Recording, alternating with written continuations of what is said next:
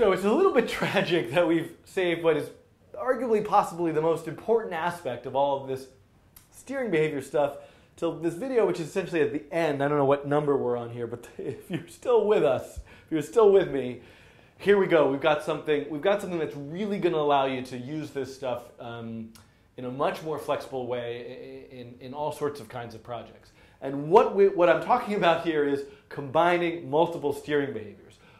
This may seem like an obvious thing to do, and I hope that it does, but I want to look just briefly in this video at what it means technically to do that. So, we could list all the behaviors we've done so far, like seek, arrive, flow field, we did path, we did separate, alignment. I think these are all the ones we've kind of looked at in the particular videos one at a time. So, in our first demonstration, what I'm going to do is demonstrate for you combining seek and separate. So this may seem, so first of all, the idea of combining forces is absolutely something we've done before and have been doing continuously throughout all of these examples. It's the whole reason why we wrote this apply force method. Right? We wrote this apply force method so that we could call on an object, apply force gravity, apply force wind, apply force nervous energy, right? We could just keep applying forces to the object. It would accumulate them into the acceleration and move according to the net result of all those forces. So essentially, this is all we want to do. We want to say things like, I'm going to write this down here, apply force seek and apply force separate. So this is where, hopefully, this notion of combining forces is obvious to you, right? Yeah, we did this. We did seek, we did separate. All I got to do is bring on both of those in the same example and call apply force twice. And that will, in fact, work. But one thing we should add onto this, remember, we are thinking about autonomous agents. And autonomous agents have this ability to make their own decisions according to some set of rules that govern their behavior. And a way of thinking of a rule that governs how you combine these forces is a weight. Right? How important to a vehicle, how important is it to think about yourself? What's more important to you? That you get to some target or that you don't run into anyone on the way there? For me, I don't want to bump into people and knock them over. I'm very happy to move around them, and I'll take longer to get to the target.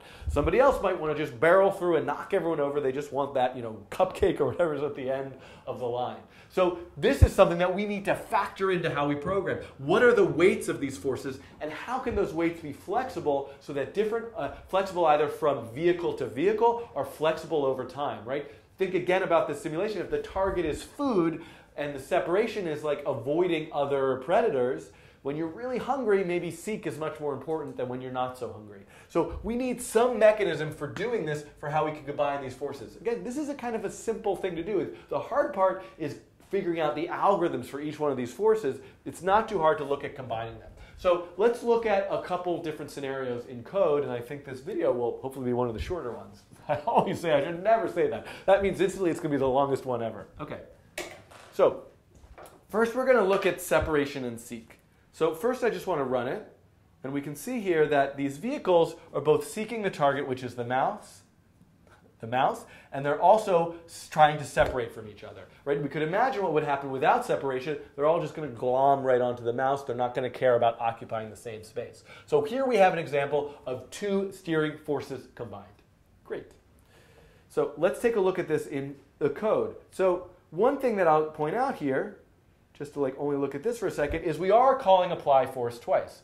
This is the point. Apply force separation, apply force seek. That's what we're doing. Where are those forces coming from? They're coming from two functions, separate and seek. Now, one thing I should note about this is, look, here is the seek function. Here's our seek function. If you look at the seek function in a previous example, what it will do is it will, at the very end, it will say apply force, some force. So we go through all this desired velocity, calculate all this stuff, get the steering force, and then boom, apply the force to the object, put it in its acceleration. But in this example, we're not doing that. Instead of saying apply force, we are returning steer to wherever it was we called it. So we have a new function. This new function is called apply behaviors. apply behaviors is a function that I have added to this example to be the sort of centralized location where we manage all of the forces and the weights for those forces. So first we ask for this from the separate function, the separate force. Then we ask from the seek function, a force seeking mouse x, mouse y. Then what do we do with those? Here, this is the crucial 2 lines of code. We weight them. Separation force is weighted by a factor of 2. Seek force is weighted by a factor of 1. Now, admittedly, this is probably the worst possible way ever to do this. Because what are my weights? They're hard-coded numbers. That means they can never change over time, and they are the same for every single vehicle ever in the system. So this is my challenge to you, my exercise to you, is do something different. You know, you could think of having sliders or keyboard control to like control various weights. You could control them by Perlin noise. You could make them all random. You could have some logic. You know, the vehicle, each vehicle has like a health value that like goes down over time, and according to how fast it goes down, it scales the weight of the different forces. Later, we're going to look at genetic algorithms. Could you evolve the like optimal weights for this vehicle to behave a certain way? There's so much potential just in these 2 lines of code. Of course, all I've done is put the number 2 and 1 there. But at least we can kind of begin to see a little bit of what's going on, right? What if I set the weight of separate to 0? We can see here, this is seek with no separation. It's as if that force doesn't exist. If I go and put that to 2 and put seek to 0, now we just have that separation example. They don't care about the mouse anymore. We could say, hey, let me have separate be super important and seek be just a little bit important. You can see like, maybe they're kind of seeking the mouse a little bit. You can see they're like kind of coming into cluster, but separation is so much more important. So the varying weights of these objects is crucial to how this system behaves. Okay, so let's take a look at a couple more examples. The next example I want to look at is a crowd path following. So this is just actually adding, there's not a lot to this one. This is just adding separate to path following. So you can see I can add a bunch more vehicles here. And what do we have here? But just doing that, just those 2 forces creates a very, very dynamic simulation, because not only you go back and compare this to path following without separation, what we have is something you could start to imagine modeling how people flow through a space, how cars travel along a road. Again, this is not a scientific model. We're just trying to create almost the illusion or feeling of that. But you could imagine how powerful this could be by just adding multiple forces in here and altering it. So this is another scenario where you can play with those weights and try to figure out ways of controlling them. What if all of a sudden their path following goes off and they all go to seek something else, but then every once in a while they leave the path and go do something else and then come back? There's so much I could just stay up all like the rest of my life programming different combinations of steering forces, and I'm not going to do that because it's nice outside today. But you should think about that for when it's not so nice outside. Okay, now let's look at the ultimate. I'll say this is the penultimate, the ultimate example of this, which I was going to make a separate video about, but I think we'll actually just look at it a little bit briefly because we already covered separation and alignment in quite a bit of detail. So let's just look at what happens when you combine, and I'm going to go to, there's a sort of example here called flocking sliders, which is just a version of the flocking example that allows me to control the weights. So here we have our flocking simulation, and we can see that we have, this is a full screen version with lots of little tiny boids. Oh, so first of all, Craig Reynolds, in developing the flocking system, called the vehicles now boids, is as a kind of variation of the word birds, I guess. I think that's right. Anyway, so now I'm going to use the term boid to talk about these creatures in this flocking simulation. So what's going on here is we have the 3 rules. So in case you didn't look at some of the earlier videos, although I guess I should, instead of saying that, I should say, or just to recap, the 3 rules we have in flocking are separation, alignment, 3, cohesion. And each one of these rules is incredibly simple on its own and produces a very simple, obvious result. What's amazing about this complex system is these rules for each object are very simple. We put them together in a group, we get a highly complex result, not an unpredictable result, not a simple, obvious one. So separation means try to stay separate from your neighbors. Alignment means try to align your velocity with your neighbors. And cohesion is the only one that we didn't implement in a previous video, mean steer towards the center of your neighbors. So we have we have a tension here in a way between cooperation, you could think of cohesion as cooperation, stay together, and competition, separation, compete for space. So I think one of the things about complex systems that really makes them tick is this idea of competition and cooperation together in the same system. So all of these three rules together produce this schooling-like behavior, which we're seeing over here. So a couple things that I will just demonstrate really quickly. You can't really see this, but let's add a whole bunch more vehicles. Up here I have a few sliders to be able to control the various forces here. Okay, I'm going to talk through what I'm doing here and control some of the forces.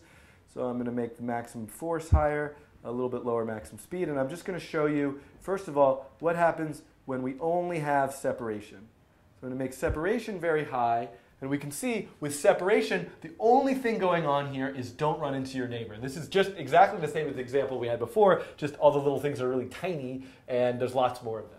So that's separation, that might be, and now if I take separation off and I turn alignment all the way up, you can see we get these clusters of objects trying to align with themselves. Again, simple, predictable result. And eventually, over time, they're actually all going to move in the same direction. Now, if I turn alignment off and I turn cohesion up, we can see, look, these clusters come together. They're trying to move towards the center, and as they get within a certain range, they suddenly come together. This is kind of an interesting result just on its own. But you can see we have these kind of funny behaviors. The point is, once we combine them all together, if I add a little alignment and I put separation back on, and look at this, like even now there's a bunch of different weights than what we started with, and you almost have this more kind of frenetic, almost insect-like behavior, whereas the weights were more tuned towards more of a schooling or flocking-like behavior. So this is something you can really, really play with forever and use for a variety of different effects. Just to show you briefly, so that's the actual example that's in the repository connected to the book is 6.9, though you can find the one with the sliders as well, which looks just a little bit more like this. So you can see this this is with a certain set of weights with a schooling-like behavior. You can see its alignment seems to be pretty strong in this one, right? They're really aligning with their neighbors, but there's also a little bit of jockeying for space as well as staying together as a group. Okay, so one thing I want to point out. So first, I should say to you, there's a couple exercises you could think about doing. I had that list that I erased of all of the forces. Here's something you should think about doing.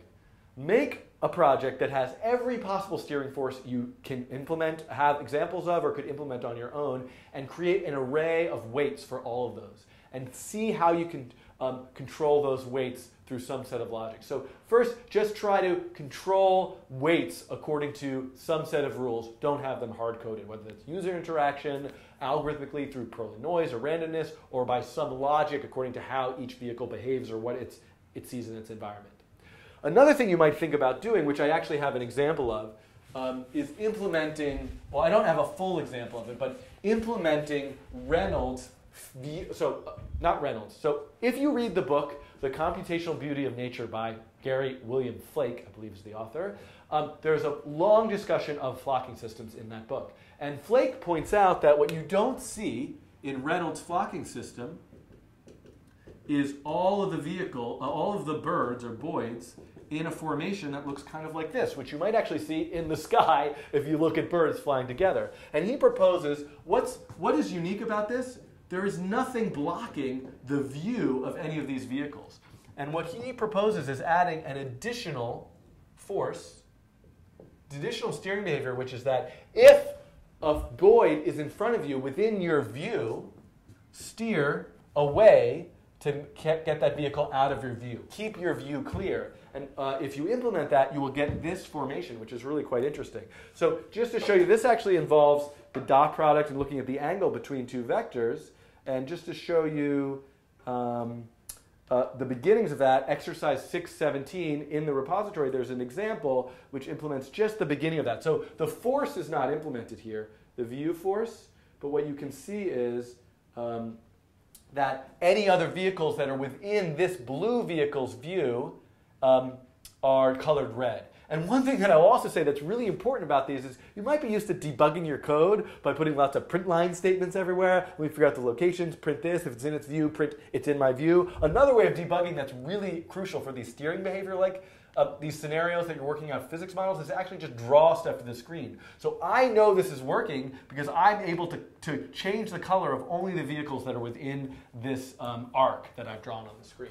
So anyway, I've gone on a bit too long about this exercise, but there's a bunch of stuff that you could try to do and hopefully discuss somewhere when someday these videos have more of a way of sharing work and asking questions and discussing with them. Right now they're just videos, but there are comments. Anyway, so I will see you later in, whoa, this is the last video. So I think this actually marks the end of the steering behavior stuff. I have another example about optimizing flocking systems if there's too many elements in there, which someday I will get to, but you can take a look for those examples as well.